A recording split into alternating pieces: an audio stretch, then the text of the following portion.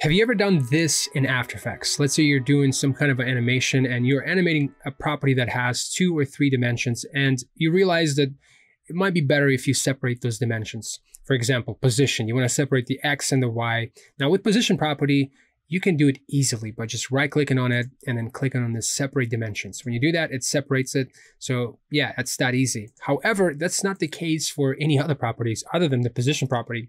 Let's say you want to do the same thing for the scale property. Well, if you right click, and as you can see, it's grayed out. That means you can't really click on it. So normally to separate those, you would kind of do it manually. You would select the layer, you would go to the effect controls panel, right click, go to the expression controls, bring in a slider, maybe duplicate it so you have 2 of them because we're working with 2 properties, right? So then you would call this one something like X and then Y.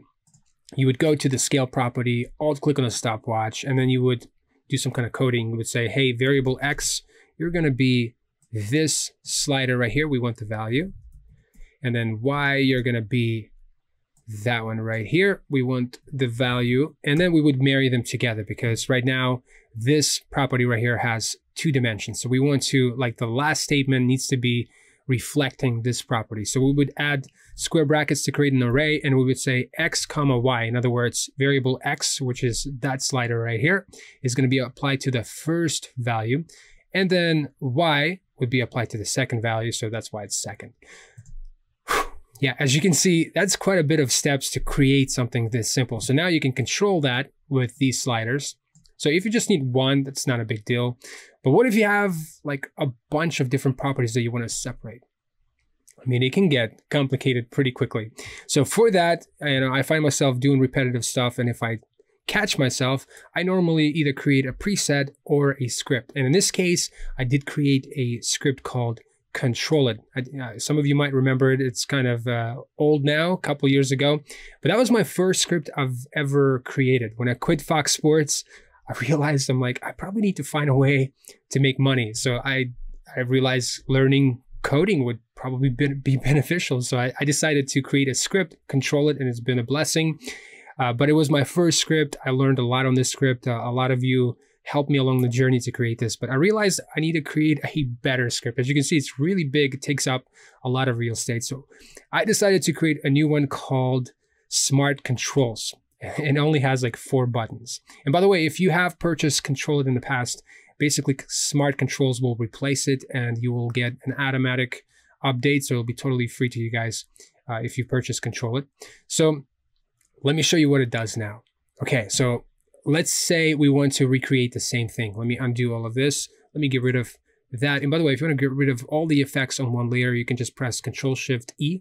Now, all you have to do, just select scale property. And if you want to separate dimensions, right, you would just activate or select this button right here to split. As you can see, it splits dimensions.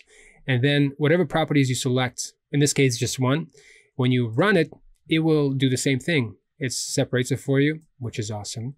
Not only that, I mean, it keeps whatever value it was there, so it will update it. So that's nice. And again, 1 click or 2 clicks, select this, and then that's all it took. Now, the beautiful thing is, let me undo this. I can select the scale properties of 3 layers or 4 or 5, however many you have. And then when you run it, as you can see, it creates it for every single layer. So that's awesome. Again, you can, have this one. Let me undo this. You can have this one separate, but you don't have to separate. If you uncheck it and if you select the scale properties, let me make sure. Let's see. Yeah, let me wipe those. Okay, so you select all the scale properties and you can run it. And it will basically create a duplicate. So some cases, maybe you want that to where it has the same thing here as that one, but that one controls it from now on. All right, so that's one. But what if, let's say, you wanted to split all of them, but then also apply those effects on the new layer. So for example, I'm going to create a new shape layer right here. I like to use a new shape layer because it's blank. It's perfect for like a control layer. So I'm going to call this one Controls. And so I'm going to select scale properties. Again, Control select all of them. And then whatever layer I select last, I'm going to hold Control and select this Controls layer. So this layer is last selected layer. And I'm going to separate these selected properties. And then I'm going to apply this last button right here, or second to last, is basically assign to last selected layer. I know I try to get creative with the icon, but you know, it's tough. So whatever layer you select last, again, it's going to split these and then apply to the last selected. So when I run it, watch this. So it did create expressions. And then if I go over here, as you see, it did that. So now I can control it from just one layer. Let me undo all of this. I mean, this can come in very handy if you want to create like a custom menu. Let's say you want to grab opacity and maybe rotation from all of these. You know, you just select them. And then whatever layer you select last, maybe I don't want to split them. I'm not going to split. Well, there's nothing to split there anyway. So when you run it, again, it creates all of them in here so you can control them all from one layer. So that can be very handy if you want to create like a custom menu to where, you know, that saves time if, you know, you have to go deep into the composition and all the layers and properties and find the property that you want. But you can select them and then apply to one layer. And then you can have like a, you know, headquarters to you can pull everything in one layer and everything gets adjusted. So that can be very useful. All right, so it can do that. But so the properties that it supports, let me undo all of this. It does support just about any properties except for the drop-down menu. That one is a bit tricky. And it also, as you can see, it creates, if you select this, it creates angle controls. So it can create angle controls. It can create like a single slider. Let's do that real quick. So again, it creates a slider and it can do like a 2-dimensional, 3-dimensional. It can also do checkboxes. Let's say I'm going to bring in this effect, transform effect, and it does have a checkbox right here. So checkbox, as you see right here. So if I select this and select this layer and run smart controls, you can see it does create a checkbox. And you can pull any properties from effects, which is something Control It couldn't do. So now you can actually do the same thing on just about any properties that have keyframes next to it.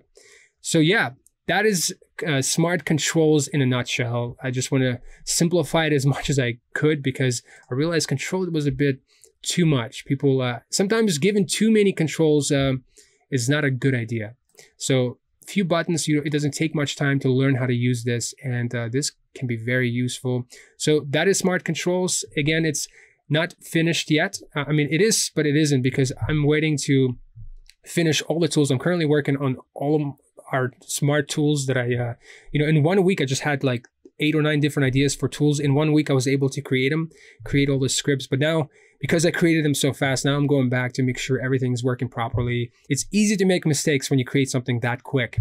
And so that's where I'm going back just to make sure everything's working well. And you guys have been so helpful with your comments and feedback. I mean, just with controls, Smart Animator, just that tool alone, because of your feedback, I was able to take your feedback and in one day I changed the UI and everything. You guys have been super helpful.